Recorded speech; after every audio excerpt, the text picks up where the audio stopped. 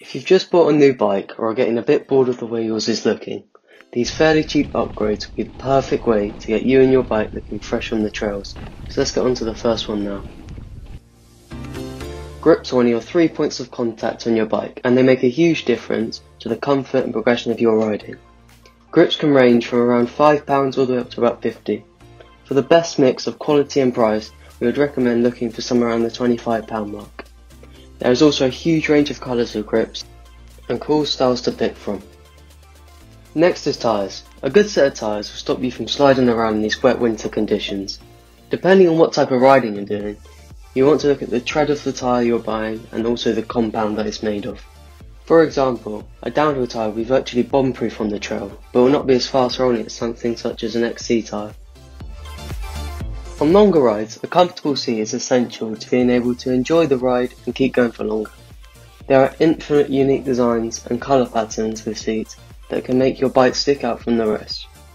One great idea of a seat is the Oi Oi range, which comes in cool camo designs.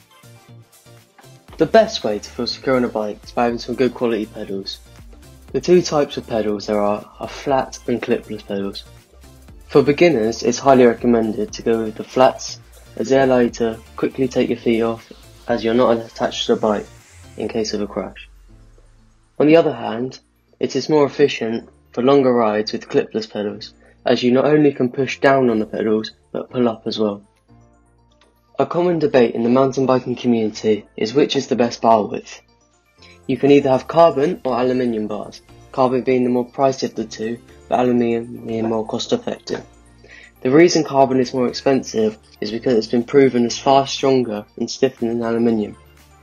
We would avoid buying second-hand carbon bars that are over a few years old though, as they can potentially have little cracks in them that you cannot see.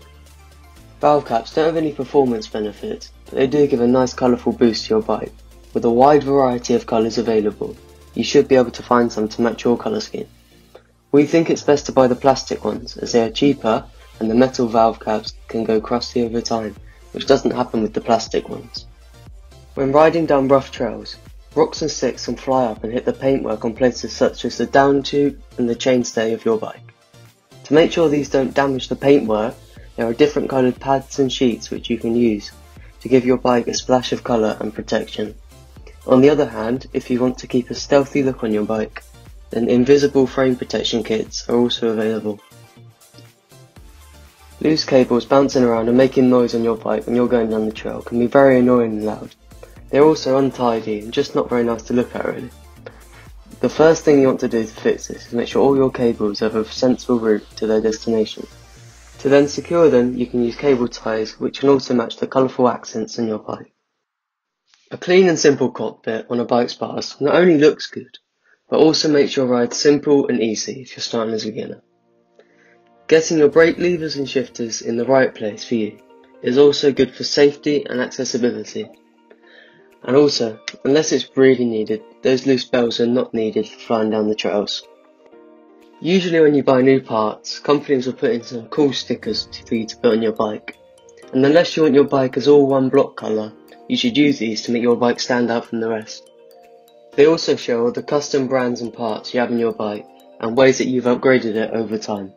So, that was our top 10 inexpensive ways to improve the performance and looks of your bike. So get saving up, and finally, thank you for watching this video and we'll see you in the next one. See ya!